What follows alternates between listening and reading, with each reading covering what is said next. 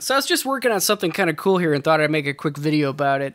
And I think this is probably just something to keep in your toolbox. Could come in handy someday if you ever have to do something similar.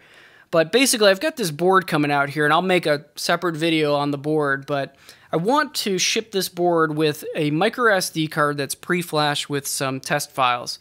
So at first, I was thinking I'll take all 100 of these micro SD cards, plug them into my computer, and drag and drop the files over. But then I was thinking, the couple prototypes I've got here, I could just use the boards to do this. And this is based on the ESP32, and that's what this video is going to be about, is how I was able to do this, because it was actually really cool. I was able to flash all 100 of these micro SD cards in like 10 minutes. Just boom, boom, boom, all automated, very quick. And the board here is based on an ESP32, and there's nothing really special. We'll go over the hardware in a second. My first prototype here was just, using a cheap little Node MCU board with an SD card breakout. So nothing fancy going on there. We'll pull up the schematic for this board and I'll show you all of the connections.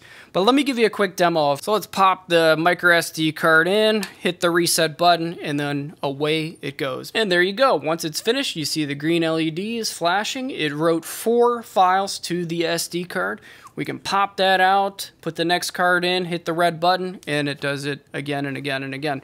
So like I said, I had all of my prototype boards here out on the bench, so I was able to just quickly bam, go through all 100 of those micro SD cards and preload them with these 4 test files. Now we've got the serial monitor window up here, and just so you can kind of see what it was doing, the first thing it does is it loads the card up, it checks its size, it looks for any existing files on the card, and just deletes them. So it clears the SD card out first, and then it goes through and writes the 4 files. Now what's really cool about this project is that these 4 files are pre-flashed into the ESP32, so it's copying them over from the internal flash on the ESP32 to the micro SD card. And at the end of this video, I'll kind of ramble on about ways we can improve on this project and maybe some other cool features we could add to it. But for now, that's what this is doing, just straight from SPI flash memory to the micro SD card. So let's get into it. I'll show you how this whole thing works. So I've got the code up here on GitHub, so you can pull that down, runs right on an ESP32. The connections for the micro SD card to the ESP32, you can go over to the documentation for the ESP programmer board, down to the source, and here's a schematic for that. So, if you're using your own ESP32 board and a, micro SD card holder, or, a board with it built in, you can see these connections here, and you might have to actually make changes to that, but I'll show you that in the code how you do that. So if we jump back to the code here, the first thing I want to talk about is how to get those files onto the ESP32. So we're using a plugin here called, we go to Tools here, and you see ESP32 Sketch Data Upload. So this is how you put files over into the SPI flash memory. And I've got a link to that right here, so let's go there. So we download the zip file from the releases page, and we'll go over to the Arduino directory. So in your Arduino sketches folder, you'll go into a Tools folder. So you'll have to create that if it doesn't already exist, and that's where you will unzip that plugin. So here you see ESP32FS, the tool folder, and then the actual plugin itself. So that's the way I have it set up. You obviously will then close your Arduino IDE, relaunch it, and then you should now see here under Tools, ESP32 Sketch Data Upload. Now this is kind of cool actually, because you can then go to your sketch folder here, and you'll see you'll have to create this. You'll have a data folder, and then these are the 4 files that I'm going to burn to SPI flash memory on the ESP32. So let's go ahead and do that. I'll show you how that works. Close the serial monitor because it's going to need to access the serial port. Sketch data upload, and there it goes. So this is actually separate from the actual program that you would normally upload to it. This is in a separate partition of memory on the ESP32. Now that plugin uses the SPI flash file system format in the partition scheme. You can do this also if you configure it for a FAT file system, but I don't have that set up. And as you can see here, we can only load up to 3 megabytes worth of files. So that's kind of a problem. But if you can get the FAT file system working, you can see you can do up to what we got here, 12.5 megabytes. So that would be a lot better. But for my application here, I only need to load like 2 megabytes. So that's fine. And then let's just upload that code now that we've loaded those files over, and we'll give it a test. Okay, and now we're looking back at the monitor here, and we can see that it is working. It's loading those files out of SPIFFS and burning them to the micro SD card. All right, let's jump into this code real quick, which is actually pretty simple. It's just two examples right out of the ESP32 core combined. One for reading files out of SPIFFS, and the other one for writing files to the SD card. So pretty simple stuff, but I did want to point one thing out, which is for the SPI communication to the SD card, I always use vSPI. And the reason for that is because those pins here, you'll see I've got them commented here, versus HSPI, which I think is the default. The vSPI pins don't use GPIO 12 for the MISO pin, which is important, or can be important, because if we go here, I always use this as a reference here.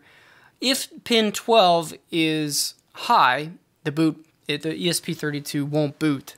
So that can be kind of a problematic thing if you're booting up and the SD card's doing something you don't want it to do, or your chip select line's not quite right. It's just something that I've seen go wrong in a couple designs. So I tend to not use GPIO 12 if I can help it.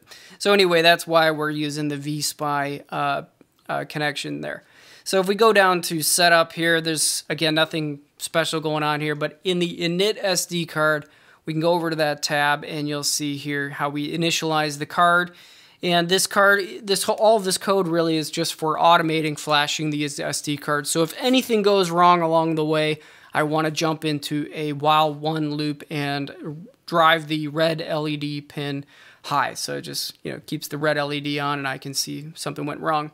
Now this code only runs in setup and then that's it. So when I put a new card in, I just reboot it and it just starts over. So once we've got the SD card initialized there, I do print out what kind of card it is and the memory on the card. And then I go and clear the files that are on there just in case, it took me a few tries or something got corrupted along the way.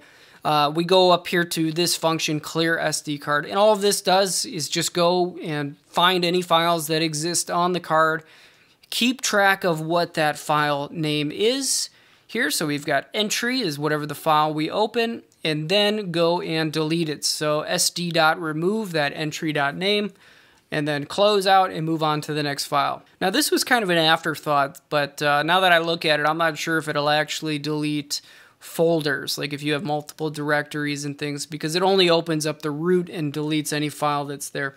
It might do that though. I should test that out. So that's something I'll put in my to-do list. All right, so we're done initializing the SD card. Now we can copy files from the SPIFFS internal to the ESP32 over to the SD card. And that is all done with this function here, which looks exactly the way we actually clear the SD card files. In fact, all the handling of the SD card is very similar to the way you handle the memory on SPIFFS.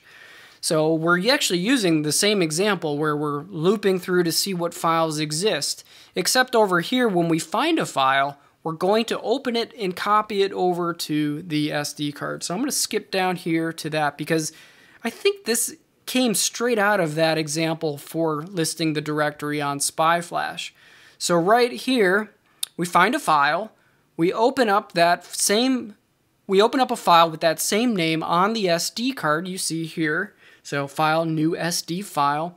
And then the file from SPIFFS right here is what we use to then write it. So here, this is very similar to what you might have done with your other SD card examples where you need to print all of the data, like a CSV file or something, for example. So while that file is open, just write every byte over to the new SD file that you just created on the SD card. So it's as simple as that. All we're doing is looping through the SPIFFS memory. In this case, we have 4 files. Let's look at that actually over here. So yeah, as simple as that. All we're doing is looping through the directory on SPIFFS, and as we find a new file, we open it on SPIFFS, then we create a new file on the SD card with that same name, And then while reading it out, see, while dot available, we're reading it out byte by byte right here and writing those bytes over to the SD card. I was kind of surprised how well this worked, actually. And again, I was able to flash 100 cards with this technique in like 10-15 minutes with, you know, a couple of my boards going on. Now, it's not that fast, okay? This is single bit communication to the SD card versus, you know, a full, 4-bit MMC interface, which I think you can also do with the ESP32, but in this case, it worked out fine for me and it was fast enough.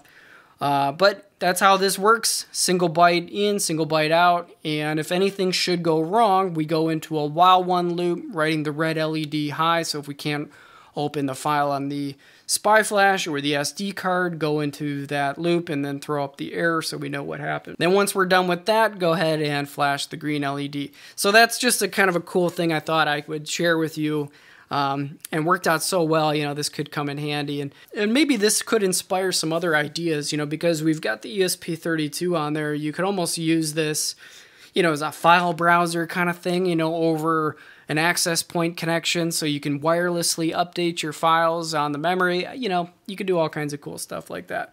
But anyway, again, maybe something just to keep in your toolbox, like I said, could come in handy someday if you ever have to do something similar. Now, it's got a couple downsides. It's not the fastest thing in the world. It's not, you can't store huge gigs worth of files on the ESP32. You know, maybe, I'm just kind of thinking out loud here, but it would be also kind of cool to see if you could make some kind of SD card cloning device with the ESP32. I don't know, just thinking out loud there. But anyway, just something quick I thought I'd share with you. Thanks for watching.